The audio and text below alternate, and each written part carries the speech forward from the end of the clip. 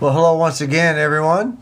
Today we're going to go ahead and yank out the filter capacitors from the power supply in this television. And they are C1A, right there, and C1B.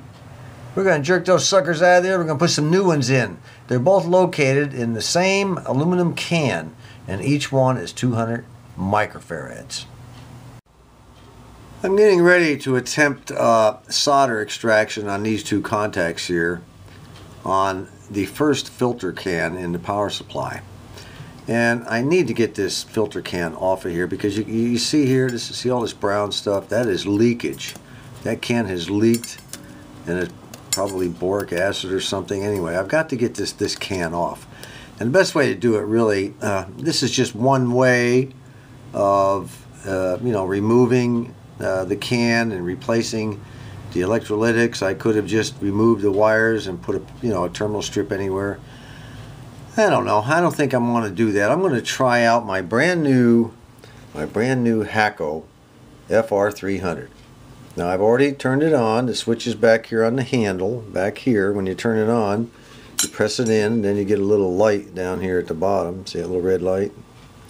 Anyway, and then it just kind of, you apply a little dab of solder to the end of it right here, just like you would any other soldering iron. You want to keep your iron wet.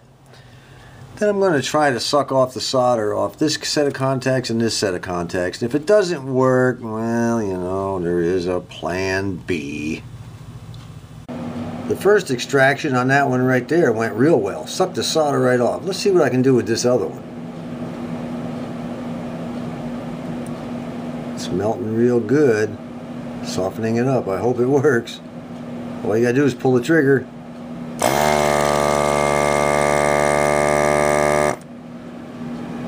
Well, it's hard to tell. Let me see if I can bend this thing around where you get a better look at it. Well, it looks pretty darn good. It extracted it right off of there. Look at there. I ought to be able to take my pocket knife now and just kind of bend that lead. So with that solder all gone, I ought to be able to, look at there. She bent right off. Let me get a pair of needle nose here. Alright, if I can get a hold of that thing. Now, if this thing is supposed to work, if this thing worked like it's supposed to, I ought to be able to just peel that thing right off there without any problem at all. Look at that. Look at that with that solder gone. Look at that. Was that a piece of cake or not? The same with these leads right here. I may have to do a second extraction because this lead here covered those up.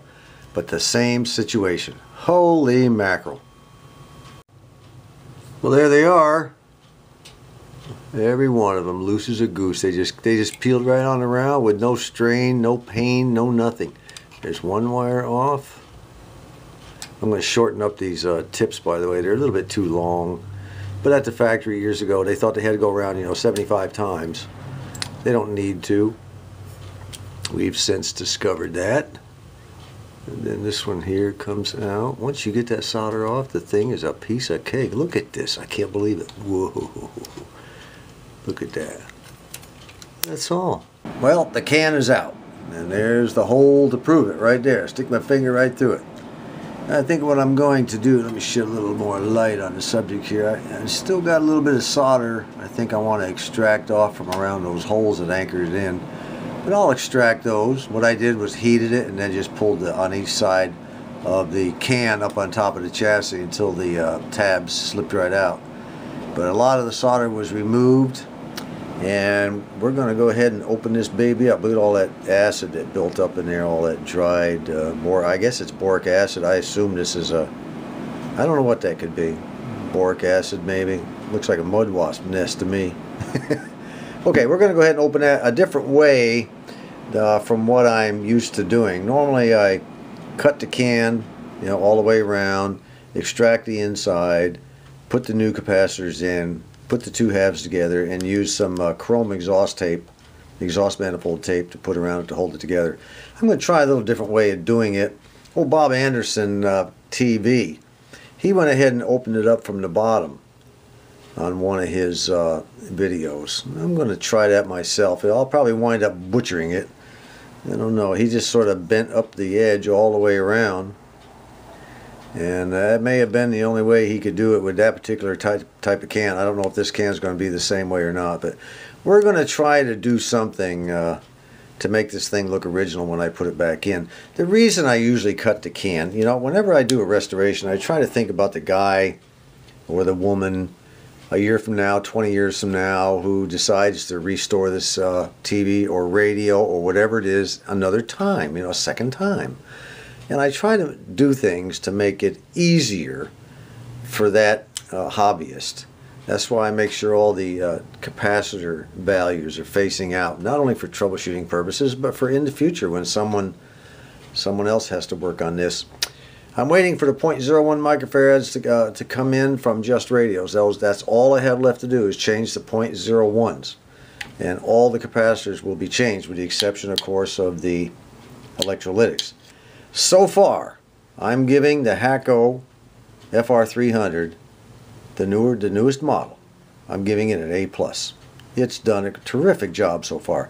Now, one more thing. This is an easy can, you know, to restore, to rebuild, or refurbish, or restuff, whatever you want to call it, because there's both of the capacitors in that this can comprises are of the same value. They're both 200 microfarads at 250 volts. So you almost can't make a mistake on this one. Now the other can, this one right here, this is going to be a little bit of a pain because there's two different values in there. Sometimes you'll get a can that has 4 different values. You got to really be careful with, but this one here's got a lot more stuff connected to the 4 different tabs, where this one only had two tabs to mess with. Anyway, let's see what I can do. First I'm going to extract some more solder from here, and then we're going to open this baby up. There's a steel ring right here. This is the steel ring. It goes all the way around.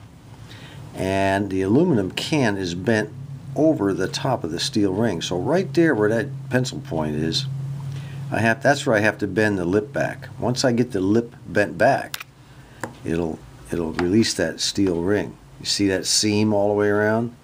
That's where it has to be bent back first.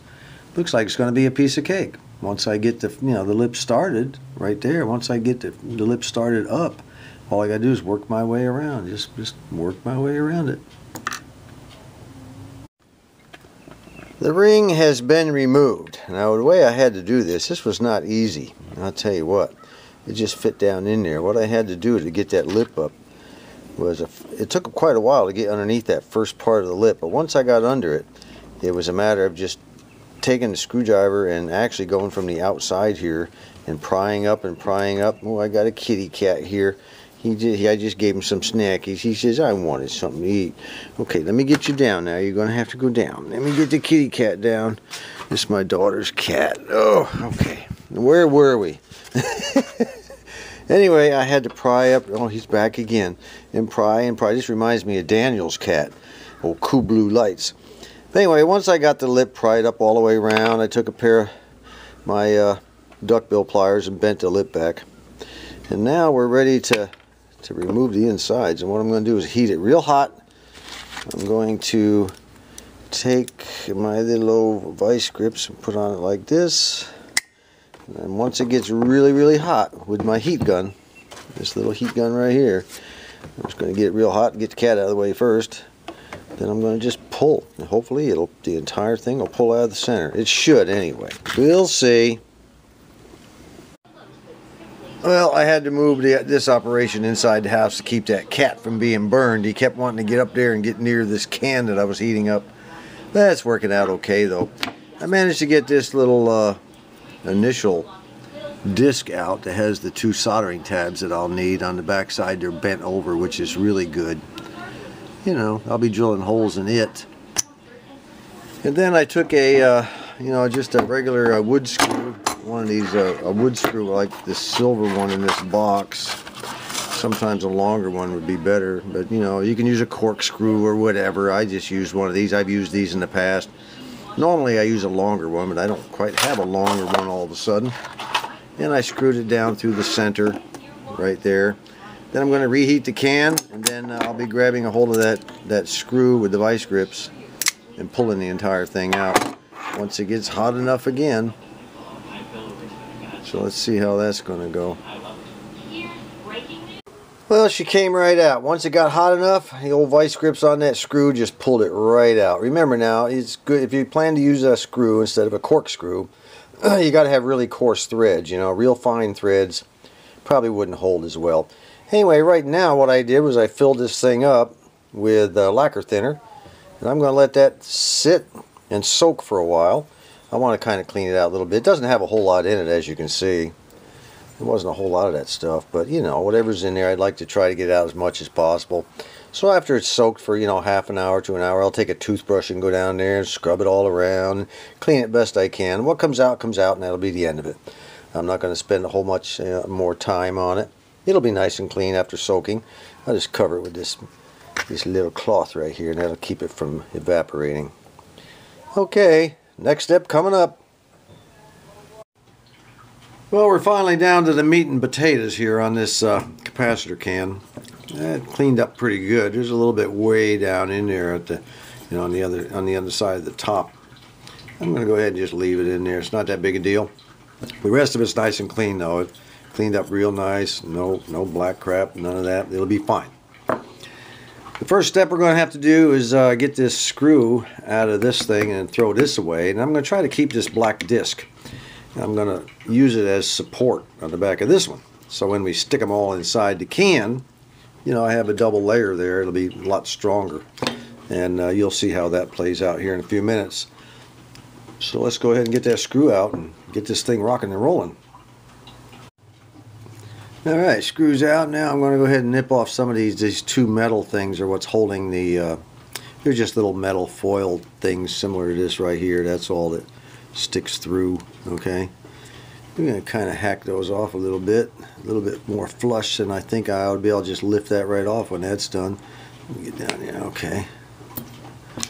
Alright, let's see. Now it should push right off. And it does. Look at that. Oh, God, I tell you, stuff is so easy, people. Alright, now I'm going to take some alcohol. I'm going to take the old brush and I'm going to clean this up. And I am going to clean this up real good. Now we have some moving parts here. I do not like this. Okay, see how those tabs are moving? Let's see, get a little more focus on this here. There we go. Alright, you can see how they move. That's no good.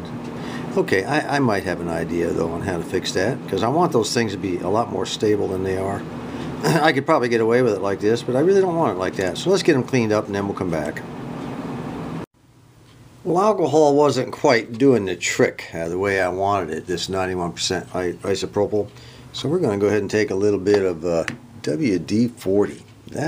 That's the old standby. When everything else fails, go to the WD-40. And I think that might go ahead and clean it up the rest of the way. We'll see here in a minute. Alright, that worked great. The old WD-40 cleaned them both, and then I went back over them with alcohol to remove the WD-40. And the reason I wanted that WD-40 completely off there is because we're now going to take some JB Quick. And I'm going to smear it around and underneath these tabs that stick out the other side. We're going to get them nice and smeary on there. And then we're going to put a little bit, you know, on this one too, right in here, in this area. Then we're going to turn this thing over. We're going to press it against this one and hold it for about 4 or 5 minutes. And that will, believe it or not, glue it in place. Well, there we go. The glue is applied. Now I'm going to go ahead and bring this around. This will be the curved side is going to be the in, or the concave side, I guess it is, would be in. We'll go like that. Now I'm just going to hold that together for about 4 or 5 minutes until it dries. That's what I like about this JB Quick. 4 or 5 minutes, she's good to go. Well, it's only been about 10 minutes and already you can see that the thing is completely glued and completely dry. And I put a little bit down through the hole in the center down in there too. I wanted to have as much good gluing as I could get. And this thing will now, once I get the capacitors, the replacement capacitors in there, this thing will fit down there like that. And then the ring will fit down on top of there like that. And then we will crimp the sides again, make it look exactly like it was. I'll tell you what, this has turned out to be quite a bit of work. I'm not so sure I'd like to make a steady diet of this.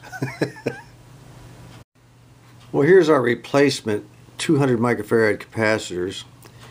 These are rated at 250 volts. These are actually 220. And what I did was I connected both negatives together. As you can see, I soldered, let me get this a little further back here, I soldered this negative wire to that negative wire, and then I tapped off of it with this black wire. And we run this black wire, is going to come out underneath the chassis. And I need it this long, or fairly long, because I found a really neat, convenient grounding point, because the negative on these things has to be grounded, as you know. And then the positives, I just left one sticking out right here. That'll go down.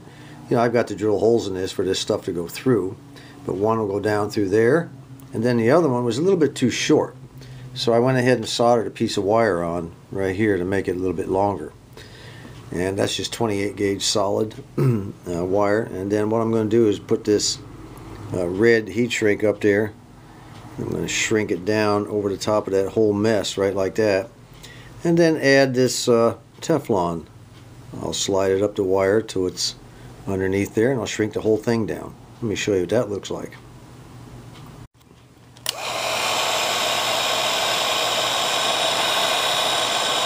Alright, here we go. I'm shrinking it down. And let me go ahead and flip it over. Shrink it on the other side. You gotta shrink it on both sides, folks. Always shrink on both sides. Well, that's it. Alright, now look, there's a million different ways to set up your electrolytic capacitors before you stick them inside the can.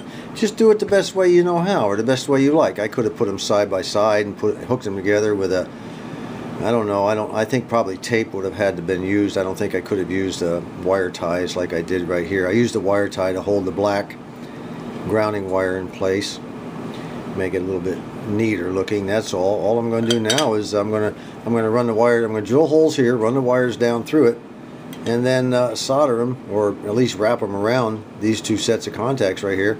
And the whole thing is going to slide up in the can like that, just like that. You'll see. Keep watching. Well, that's that. What we have is our one lead going down through this hole here. I have the grounding lead going down through the center hole I drilled, and then the center, get a little focus here, the center of this cap comes out right here, and they will both be soldered. I've got them wrapped around each of the connections, as you can see. I'll go ahead and solder them in place, and that leaves the holes free to hook up all the wires. And everything's nice and solid now. There's no wiggling around at the contacts. Now you can take some hot glue and put around there if you want. I try not to use hot glue very much if I can help it. In the very beginning I did, but I got away from that. There's really no need. And the way this thing will go in is this will go in here. Oops, oops, oops, oops. This will go here like so. The whole thing will fit right down in there like so. Just like that. And then this ring will go back on here, and I'll position it away from the leads, so it's sort of like this. Then I'll crimp over the edge all the way around, and we'll have our cap completely restuffed, and we can go ahead and put it back in the chassis. Well, there it is, all finished and put back together. Yeah, I'll tell you what, folding it over, you don't get a real neat job out of that. But there's not a whole lot you can do about it. That soft aluminum is just makes it difficult to work with. So, get a little focus here. Best I can do on that. It looks pretty good though. From the side it looks alright, because this will be down against the chassis. You won't see it. But I'll tell you what, I am not a fan of doing it that way. I can tell you that already. I will not be doing it that way anymore, and I'll tell you why. Because for the same reason I expressed earlier. The next guy who, comes along, maybe 20, 30, 40, 50 years from now, who knows, will have a very tough time, again, opening that can. It'll really be destroyed second time around, trying to get that lip, back up. So I think from now on I'm just going to stick with cutting the cans open, either putting a terminal strip under the chassis and mounting the electrolytics on the terminal strip, or just cutting the can open and sealing it back together. You have to cut them fairly low down in this area here, so you can get a good cleaning. Remove the top and when you take the guts out and everything, you want to be able to clean it real good down in here. And you also have to drill holes, and so you don't want to be, be cutting it up here somewhere. That you'd have to reach all the way down to the bottom there, and it wouldn't be very good. You'd have to cut it about an inch above the seam here, or that top of that bend. And then you go ahead and seal them up with that exhaust manifold tape I was telling you about, that chrome stuff. I think the next one, there's one more on the chassis that we have to re-stuff, and I'll probably do it that way. I don't think I'll use a terminal strip. There's not a whole lot of room underneath the chassis to do it with. We'll do the next one by cutting it open. I just reinstalled the can. I haven't hooked up any wires yet.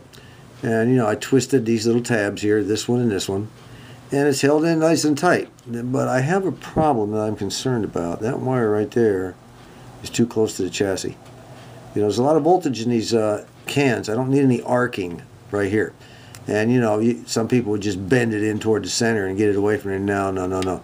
That's not the way to do it, guys. What we're going to have to do here is we're going to have to desolder that wire, and I'm going to have to move it up further on the tab so it's away from the chassis.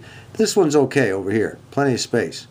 But this one here is going to have some more room, okay? And I still may have to, bend the tab in a little bit, but I'm going to get it up and away from that. Just let me do that.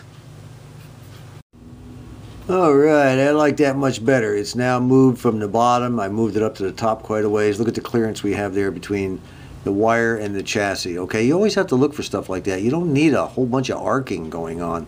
Make sure that wherever you solder, if it's not supposed to be touching anything metal or the chassis, then make sure it's not happening. The only thing I have left to do now is take the wires that were here. Let me back up this camera a little bit. I have the wires bunched together here that'll solder to the hole on this tab. These wires up here to include this resistor, and this wire right here will solder to the holes on this tab. And that'll be done. That'll make the first electrolytic capacitor can restuffed. Now we have to do one more, and it involves 4 different capacitors of 2 different values. 2 of one value and 2 of another. But we're not going to disturb any of this down here. We're going to go ahead and cut the can open, change the guts out, put the new capacitors in. We're going to drill a large hole right in the center here and feed all the wires down through, to include the ground wire. Now we're going to solder the wire that goes here, the wire that goes here, the wire that goes here, and the wire that goes there. This would be C to A, B, C, and D.